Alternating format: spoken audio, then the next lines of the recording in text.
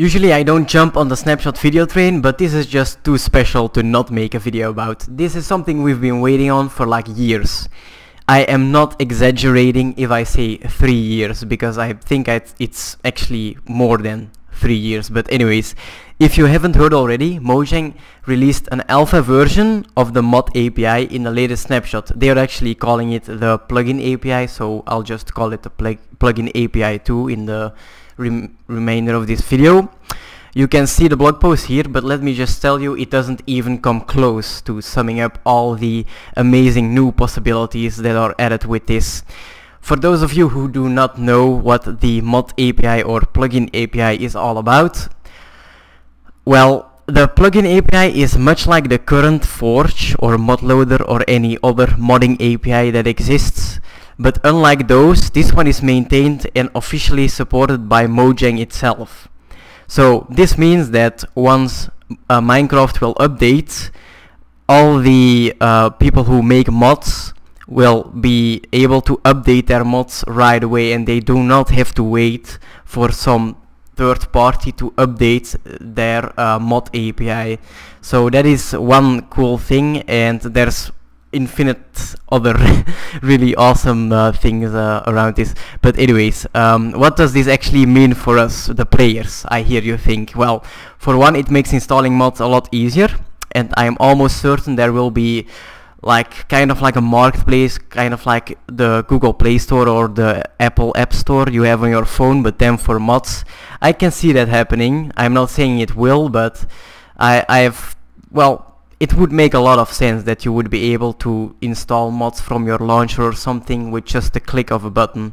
So that's just something I was thinking about. There's probably a lot of other super awesome things that are going to come, because this is just the alpha release, so who knows what will be in the next versions. But yeah, for the more experienced users, I've also included links in the description for this blog post, but also the plugin API docs, so you can just start creating mods yourself. It's already pretty complete, the API, so it's very neat and tidy. So it was actually very easy, because I already made a couple mods myself, 2 in fact, just to showcase in this video. So it's yeah, the API docs are very good.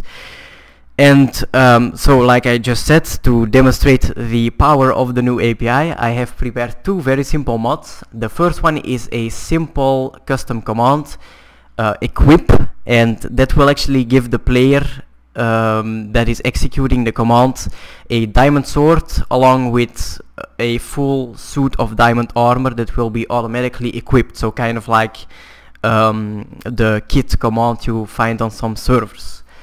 The second one is just a simple thing where I show you that you can also customize block behavior and stuff. So what I did is I added all the features of a furnace to a diamond block. So when you place a diamond block and right click on it, it will actually open up the furnace interface, and you can start to smelt stuff and it will actually work. So that's just a very simple example of changing block behaviors and stuff. So we're first going to check out the equip command here in game. So I'm just going to type equip here, and when I now press enter, you'll see I get a diamond sword here. But also, if I open up my inventory, here you can see I have the diamond armor also equipped. So I've also loaded up the second mod now. I forgot to copy the file, so that's why it wasn't working before. But anyways, if I now grab a diamond block here and some pork chops, and of course I'll also need some wood to cook it. And if I now put one of those diamond blocks down, and I'll just put a few here as well, I can now right click and start cooking the pork chops. The behavior is exactly the same, like I said, as with a normal furnace, and when I will show you the code in the next part of the video, you'll see why that is actually the case. So I'm going to keep this part short and sweet, as I think most of you don't really care too much about these technical details. But anyways, I should also mention that this is just one part of the mod files. So the complete mod files have a lot of boilerplate and stuff, and I'm only showing you the bare essentials that you need to actually understand how these things work. So I just left out all the unnecessary information. So anyways, the first one is the command, so the equip command.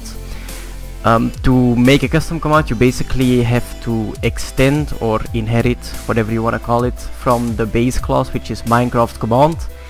I call it equip command, and of course there has to be a constructor, but because this command is so simple, I didn't really have to set much in the constructor. I just call the constructor of Minecraft command here, and then I also set the permission, which is all just some basic stuff. And then next up is the execute method here, and this basically gets called every time someone executes a command. So it is then up to you to actually check if it is your command.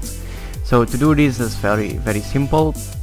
We get a sender passed, the first argument, which is basically the name of your command, and then an array of arguments which are all the other parts of your command basically. So first up we check if it is the equip command, of course, and we also just do a simple check to see if it's actually a player that is sending the command.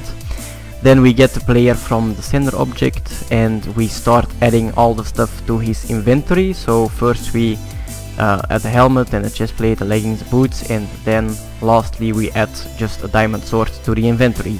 So this probably all looks a lot like, you know, the conventional mod APIs, I guess, like Forge or mod loader, or maybe even Bucket or something.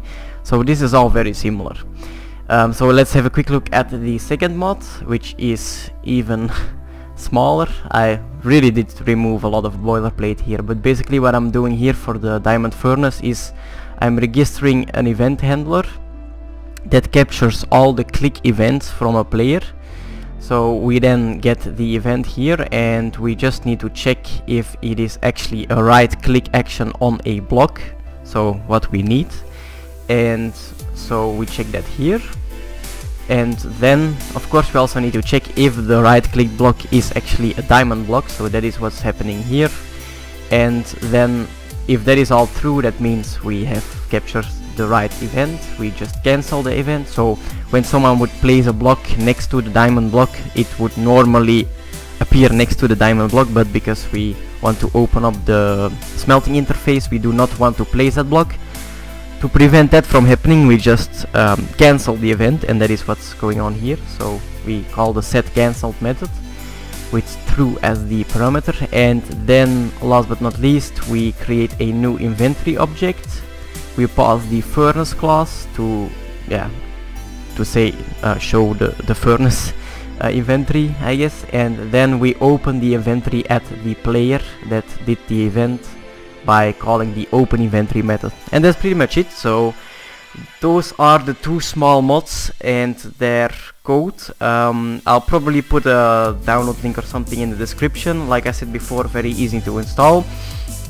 I'm probably going to do a lot more videos about the mod API or plugin API or whatever you want to call it in the future, because this is honestly one of the biggest updates, if not the biggest update in the last years of Minecraft, and I am very excited myself. I have a lot of new ideas and stuff that I want to try out.